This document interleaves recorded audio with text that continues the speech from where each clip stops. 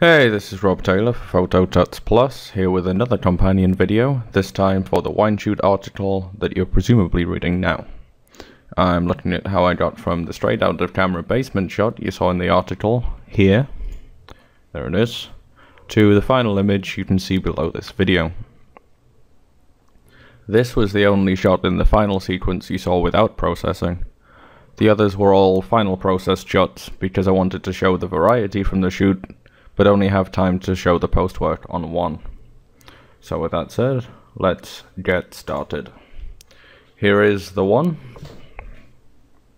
If I take all of these off, then you can see the shot from the final sequence with raw adjustments applied. We will take a look at those raw adjustments, which I can easily do by double-clicking right here, because I imported it as a smart object. So, what did I do? It's actually very simple. I barely did anything to it. One was the warmer temperature. I didn't want it to feel like a cold, dark basement. I wanted a warm, positive ambience to it, more like a wine cellar. And I increased the exposure. Originally I preferred the look of the darker image, but the wine bottles, as you can see, are sort of disappearing into the background here, and there just isn't really a whole lot of clarity of what's going on in the image there. So I brightened it up. I can always take that down later if necessary. And I boosted the clarity because, as you know by now, I like to, and it brought out this gorgeous patterning in the label and in the straw and in the hammerhead and some of this texture in the back here that's visible in this shot.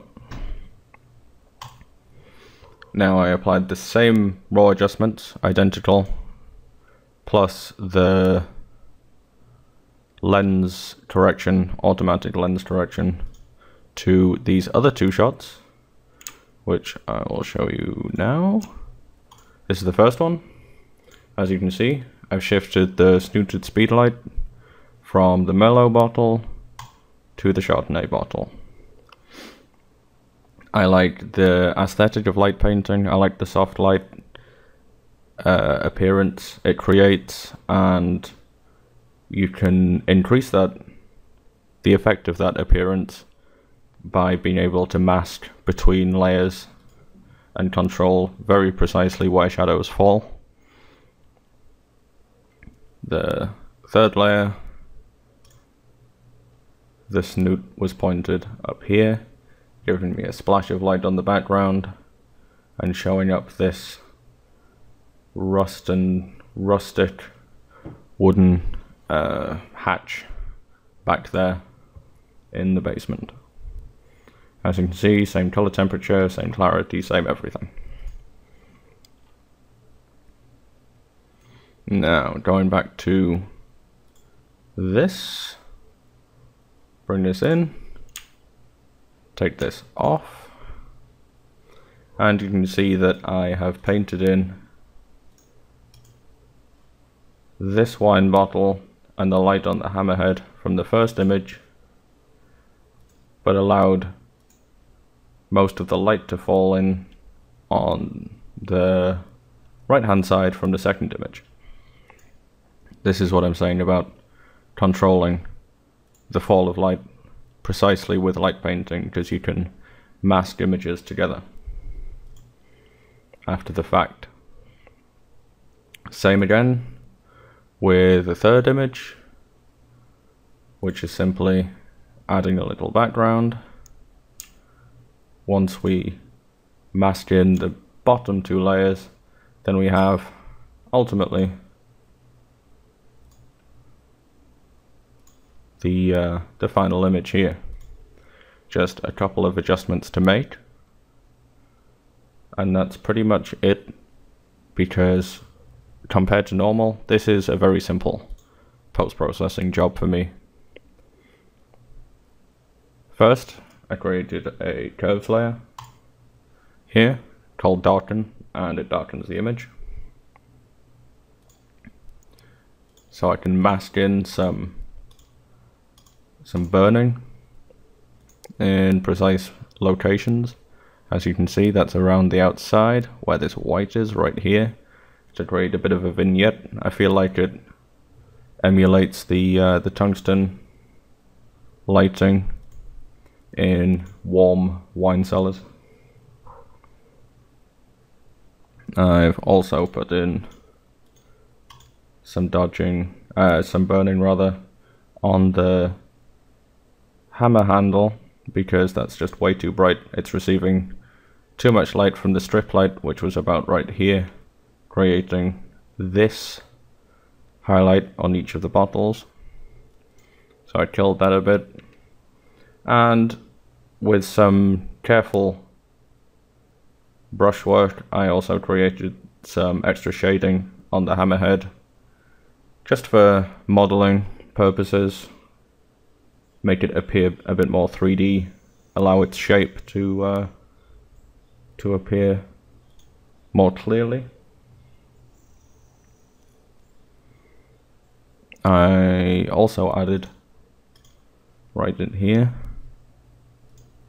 a shadow from the red wine bottle right here, because it was appearing a little too cut out without any shading around it. It stands out quite clearly from the background, and even from the hammer itself. It doesn't look like it's really in the scene, even though it was. So adding a little shadow right there just allows it to set itself a bit more clearly. The final layer is a curves layer, and it's only really for one purpose.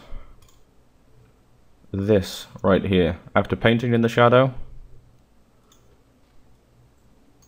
the bottom of the wine bottle all but disappeared, and this little light line here that defined the bottom of the bottle was gone from the burning. So I just created another layer that would allow me to paint it in. I just brightened it a lot and added just a little bit of lightness that would display against the shading quite obviously. A very narrow brush there.